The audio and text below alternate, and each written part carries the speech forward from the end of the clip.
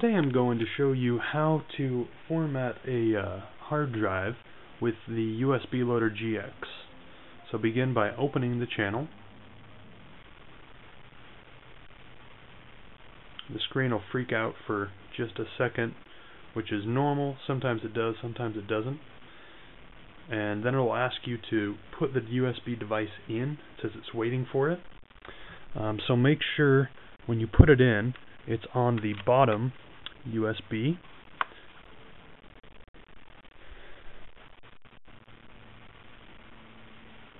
And it will load, and it will say that there's no WBFS partition found, which is the Wii file system.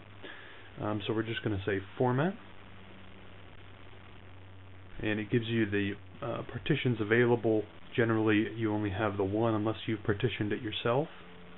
So we're going to click on the top partition that has 298 gigabytes. Do you want to format? We say yes. And it does it in just a matter of seconds. And with that, you are ready to start loading games onto the hard drive.